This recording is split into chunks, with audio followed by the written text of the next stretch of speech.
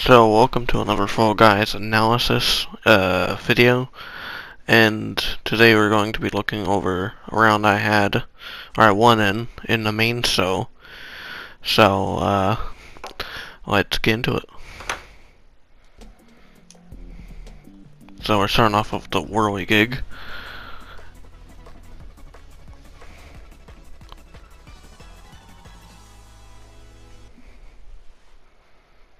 And there isn't really much I could tell you tell any tips while you're going through the first little video there.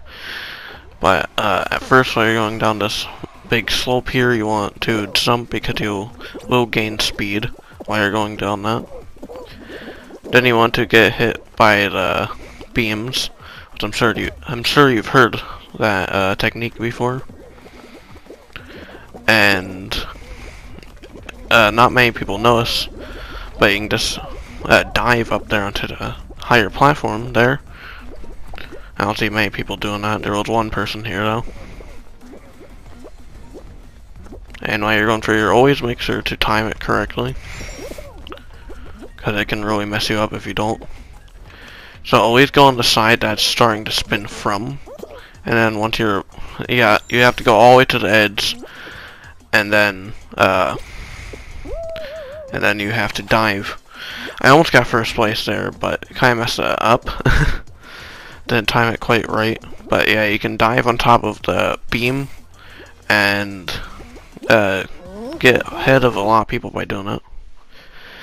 So now this is the next clip here. From the next round here, we got Seesaw. There's one technique that can really just completely change your positioning here, especially in early round. And I'm going to do that in here, so you'll see this. I almost got first place by doing it, so it's definitely good. I'm pretty sure it's pretty well known, but there is not too many people that do it seems. But basically, just jump at the platform and it will count as a checkpoint, and then you fall, and then you will just end up ahead of a lot of people. Other than this one guy, and then he just kind of slugs along the ground there. And then I had to take first place from him because it wasn't a very good technique in my opinion. I almost get first place in this one, but then, you know, that happens. I always have problems with this Aetus. It's always very, very annoying. As you can see, I messed up again. We just don't talk about that. But this time, I actually got somewhat launched. It's not very good. It was really not worth the time.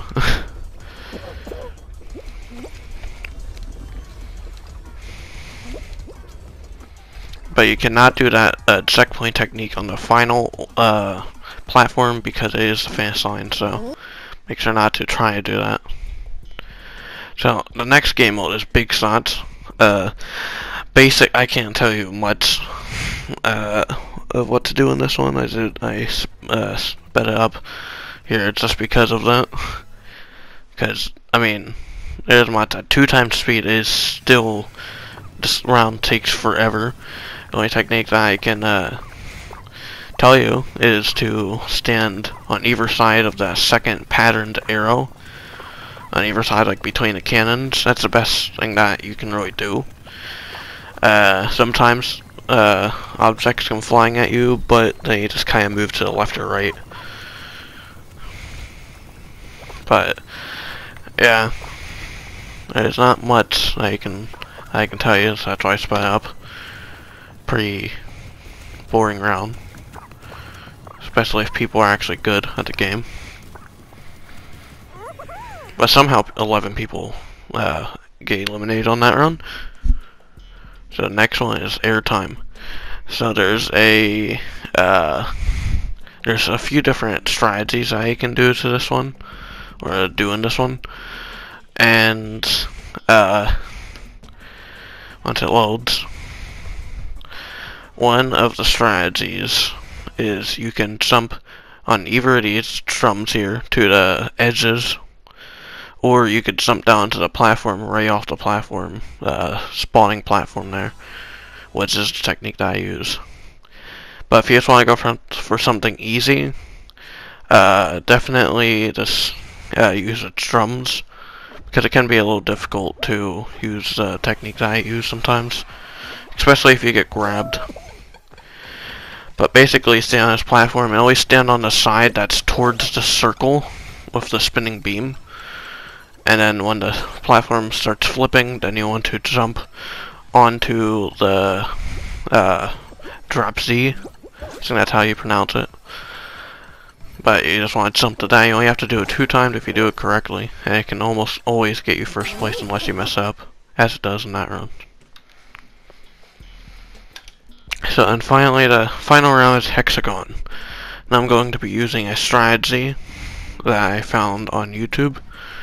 I will credit his video. I'll put his video down in the description of this video if you want to go check him out.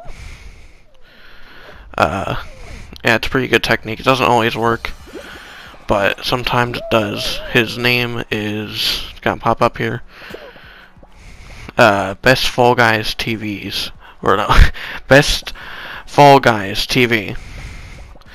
But this is his technique. I haven't seen it anywhere else, so I'm guessing he made it himself. But I'm going to, again, link his video in the description, so make sure to go check him out. But it does end up actually getting me to win. It doesn't always do that, and you want to go pretty fast while you're doing this, so if you mess up the technique at any moment, I won't worry too much, because, I mean, you shouldn't try to go back and fix it. Mainly because by the time you're like 75% done with the technique, people will probably already be down there on that layer. So you definitely want to do it as fast as possible. But yeah, I messed up a little bit there, but just don't worry about it too much. But yeah, your win rate definitely changes depending on how good people are. In this lobby, they were not too amazing. A few people die straight off the bat there, or 2 people. And a lot more. That is surprising to see. So, a thing that you can do while doing this technique is once people start getting down to your lair, you can cut people off. Like, you can kind of cut out like a whole section of the area, because it's really easy to do it in this strategy. But yeah, just cut people off, make sure they can't reach you. And once you actually have a good area here, then you can just slow down and just take your time. Which I wasn't going as slow as you could, but I knew that the other person would not have a lot of time, so still got the win. Yeah, it doesn't work every time, but yeah, make sure to go check that guy out.